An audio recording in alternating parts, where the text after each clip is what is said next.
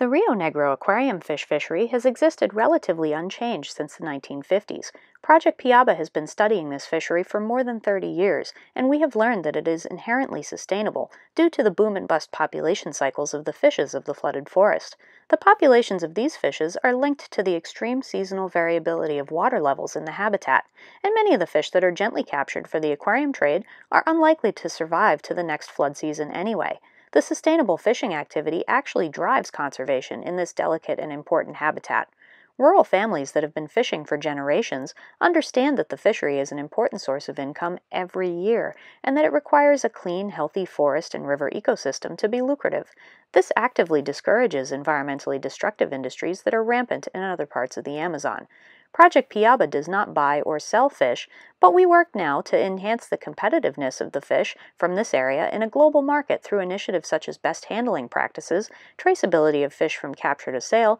and geographic indication of hallmark species, because despite the fact that these fish can be produced on fish farms in areas outside of the Rio Negro, the fish that are wild-caught provide an important link between the economy and environmentalism, providing sustainable livelihoods to rural families and promoting conservation in biologically important areas. Where you buy your fish from matters, and your educated choice of wild-caught Rio Negro fish connects aquarium fish enthusiasts in all parts of the world to the protection of the Amazon rainforest.